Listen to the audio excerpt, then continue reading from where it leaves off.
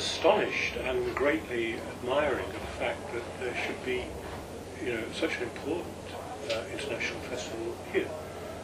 One might expect it in some big city environment, but I think it's a marvellous idea for leisure festivals to keep out of those big cities, which have enough cultural events, and to situate it, to locate it in such a pleasant and remote place.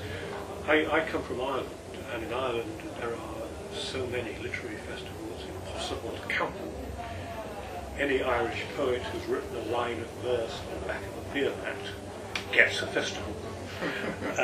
So I'm used to the idea of literary festivals in small, non-metropolitan settings. I think it's a brilliant idea, and I would far rather take part in that than I would say one in London or even in Rome or in Rio, I think.